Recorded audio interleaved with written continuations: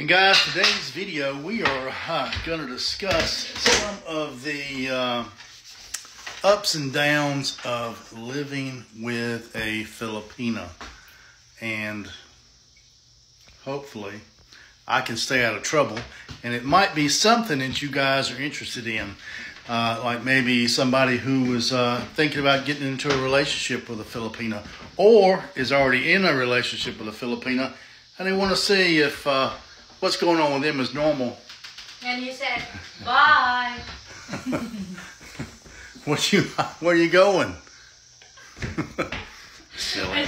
We have been in a 5-year-long relationship, and we have been living together now for a year here in the U.S. And we've had some rocky patches and some really good patches. So this video is going to be for you guys who are either thinking about dating a Filipino or marry a Filipino, already in a relationship with a Filipino and want to see if there's any comparisons between the two. What you got there, love? Beware of wife. Dog is friendly. That is very, very true. And I'll explain that later in the video about Filipinas when they get angry. Please stick around to the end of this video because I'm going to discuss one of the most important things about being in a relationship with a Filipino. I had to learn the hard way, so maybe my advice and letting you in on this little secret can help you out. What's your secret? Stay tuned. Oh, you'll find out. Stay tuned to the end, all right? What's the and I'll secret? let you in on this little secret. Huh? Well, I'm not going to tell you now. You got to watch the video. All right, dinner's over with, and we are ready to play question and answer. We had to feed the Filipina first because I don't know if it's a thing or what the deal is, but if you don't feed this Filipina, she gets angry, and no,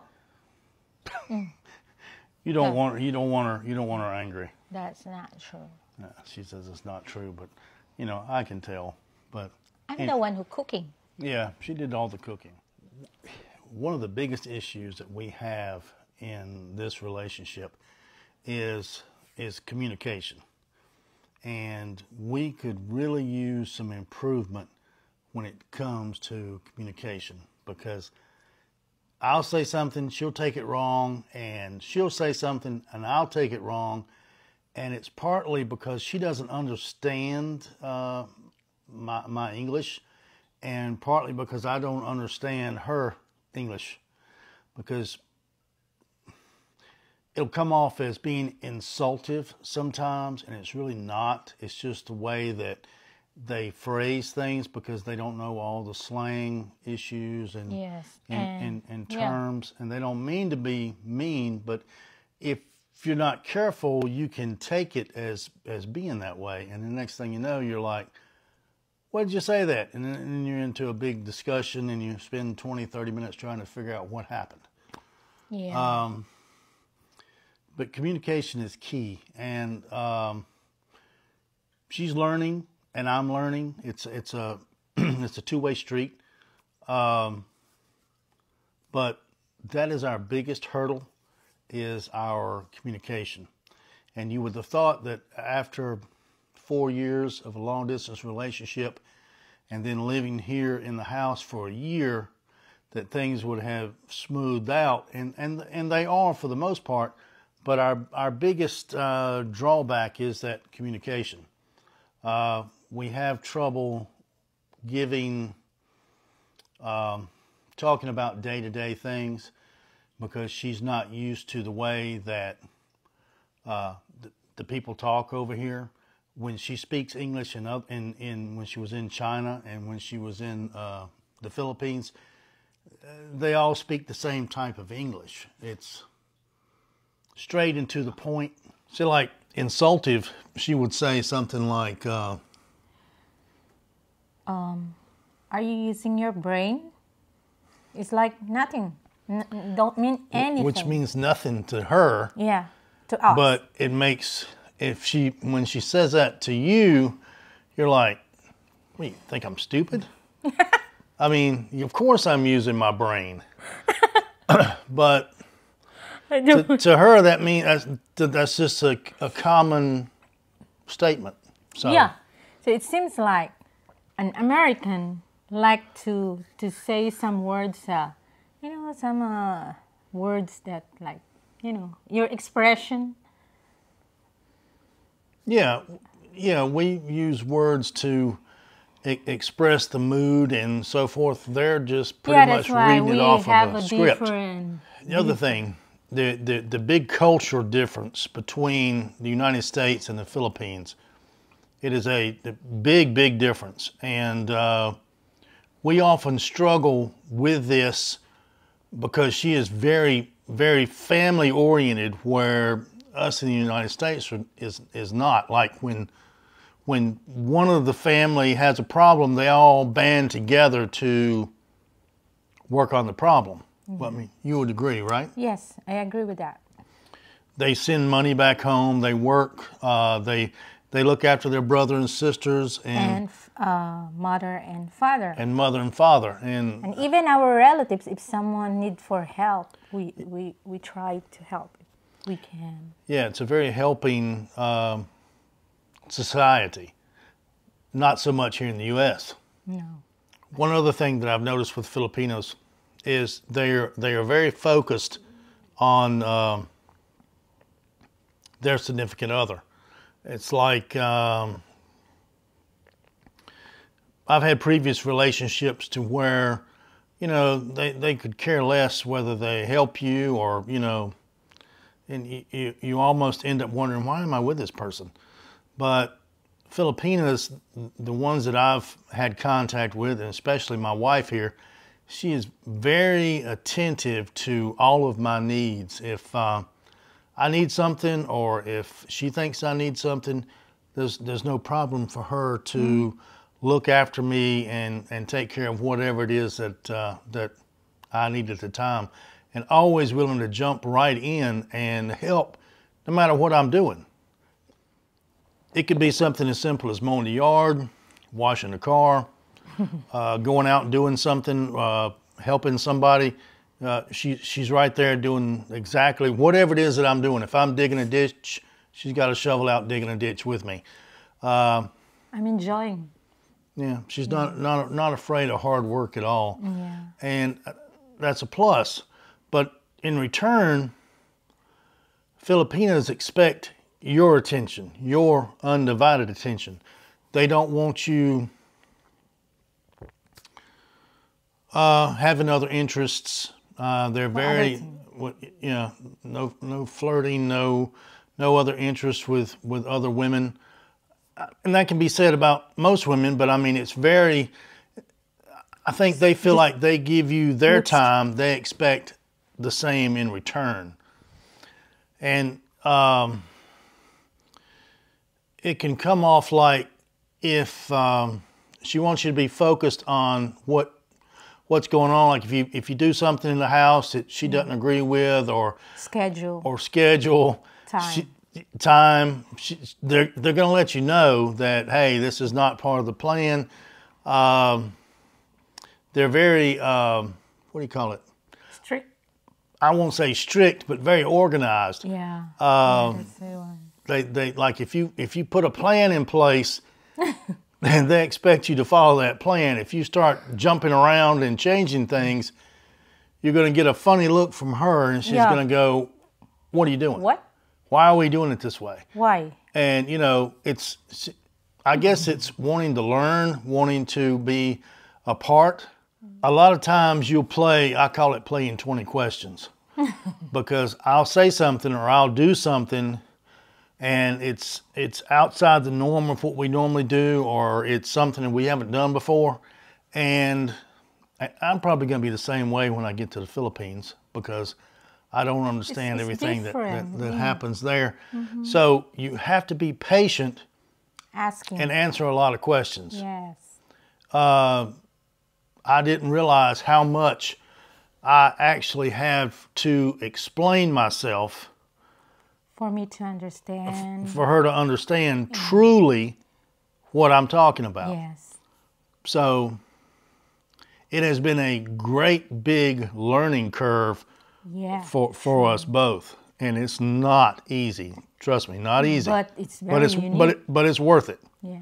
Now, I told you at the beginning of this video that there was going to be something we were going to talk about that was very, very important.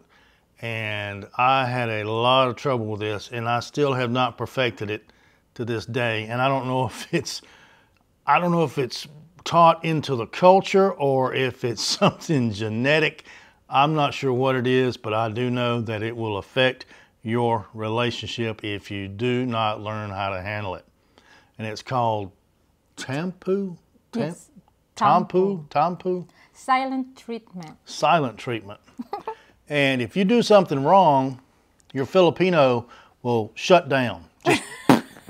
And you'll notice that, you know, they'll be all happy-go-lucky, and all of a sudden, we're down here, we're not speaking, we're not engaging, we're not having anything to do with you whatsoever. Yeah. And we try to be busy. Yeah. Where most American women would be all over you, telling you what you did wrong, the Filipino will tell you nothing. Quiet. It's just quiet. I'm fine. Nothing wrong. I'm okay. And you know good and well that they're not.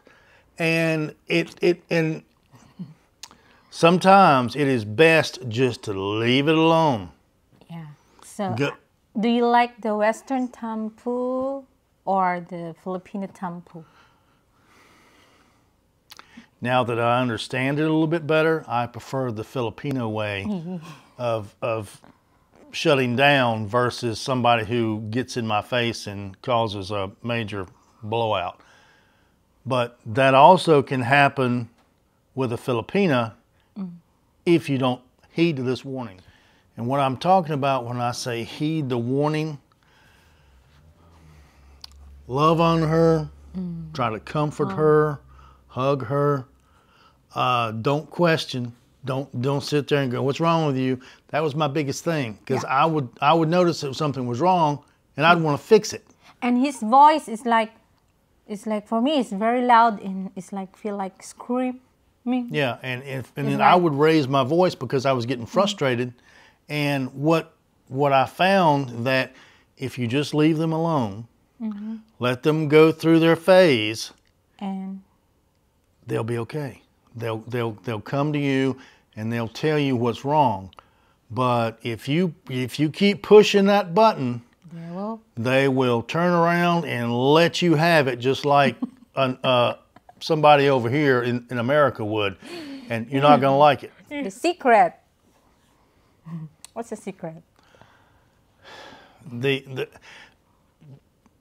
If you push that button and you get them to the point where they vent at you, you're going to find one of the most hard-headedest individuals on the face of the planet.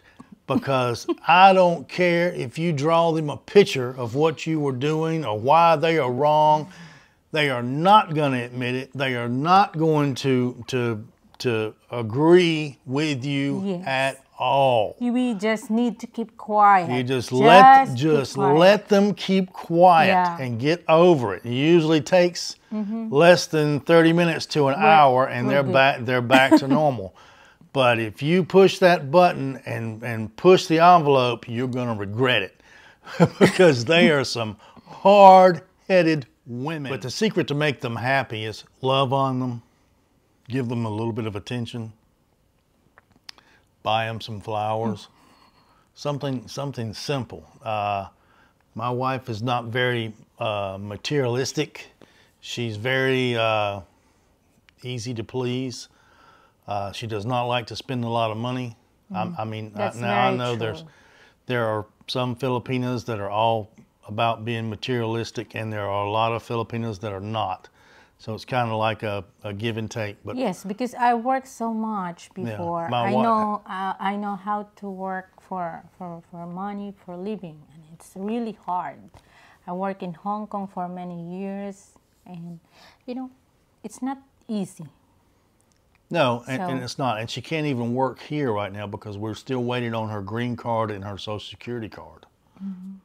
I'll have to say that living with a Filipina is very unique. And well, maybe sometimes, but she could probably say the same thing about living with an No, American. we live together very, it's like, sometimes we play together, you know, it's like, make joke, like, love the smile. Yeah, if you, like, she does everything with me.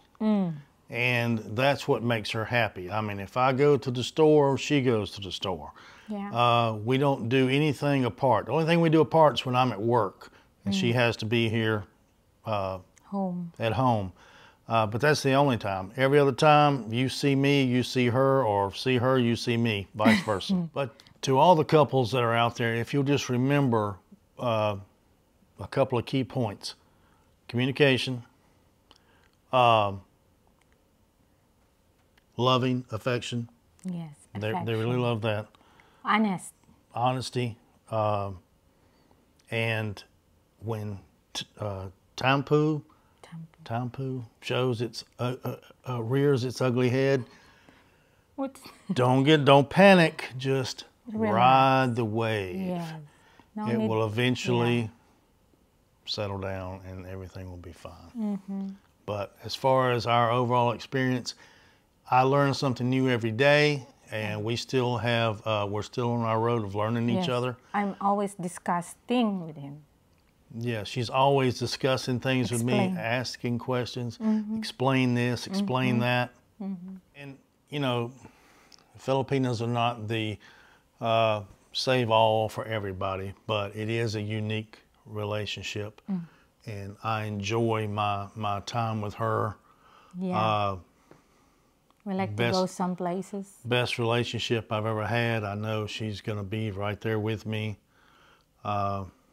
No matter what is going on, she's got my back. So we're going to try not to. We're going to try to cut this video here at this point because I don't want it to be too long.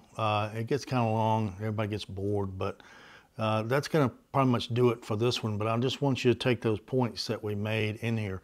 It might save you a lot of trouble, a lot of heartache. Yeah. And please, if you like this video, hit that like and subscribe button.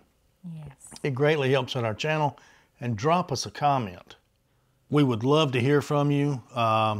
If you're in a relationship or you're thinking about getting into one, let us know. If you're already here in the United States and you're going through some of the same thing that we're going through as far as learning the two cultures together. I mean, our ultimate goal is to move back to the Philippines. Yeah. But it's probably going to be a couple of years. We got a few things we got to get straightened out, and then we'll be back living in the Philippines. That's going to be our ultimate goal. So thanks for watching. We'll put out more videos like this and delve into a few other different topics, some things that we've noticed different about the two cultures, and some roadblocks you may run into that you weren't prepared for. But thanks for watching. Don't forget, hit that like and subscribe and drop us a comment. And like always, we will see you on the Next one.